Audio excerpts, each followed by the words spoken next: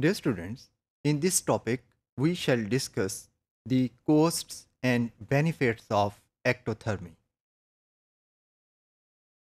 The ectotherms have certain advantages and disadvantages as compared to the endotherms.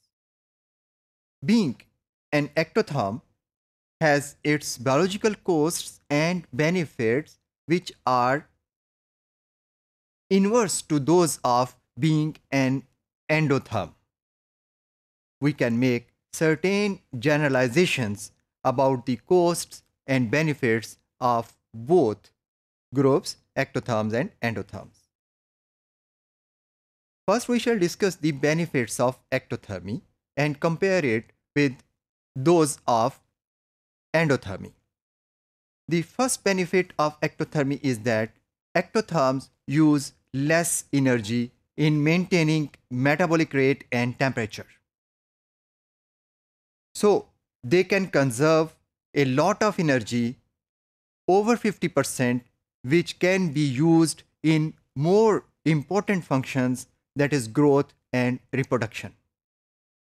In comparison, endotherms utilize about 98% of their energy in maintaining their metabolic rate and body temperature. The second benefit of ectothermy is that they require less food. इसका advantage ये है कि they require less time in the process of obtaining food, that is foraging. इसके मुकाबले में endotherms are big consumers, so they spend more time on foraging. For example, एक lizard और एक rodent जो सेम हैबिटेट में रह रहे हों और सेम डाइट लेते हों, तो उनमें अगर कंपेयर करें तो एक लिजर्ड जो कि एक एक्टोथर्म है that take 17 times laser food then the rodent.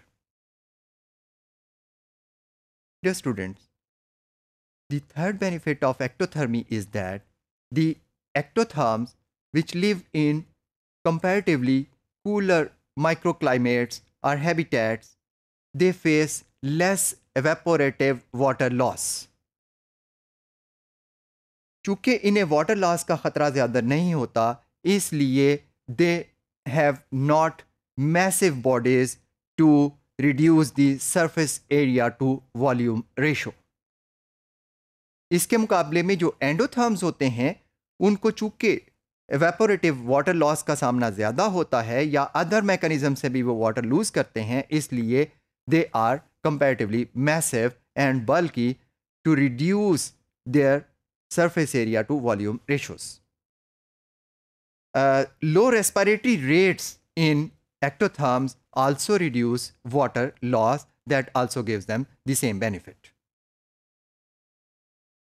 Dear students, ectotherms tropics के environments में सबसे ज़्यादा successful animals हैं. They even outcompete endotherms in those environments.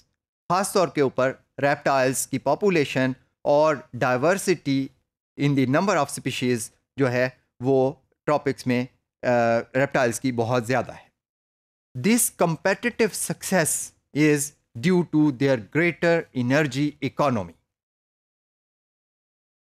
Dear students, benefits के अलावा इस एक्टोथर्मी के कुछ डिसएडवांटेजेस या कॉस्ट्स भी हैं. Number 1, एक्टोथर्म्स require behavioral thermoregulatory activities. These activities are always time consuming and also have certain limits.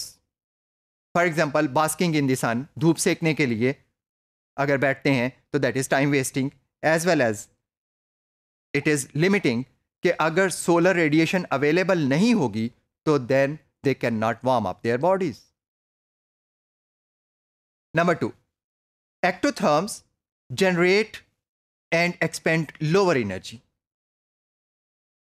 Due to this, they cannot sustain longer periods of intense activity.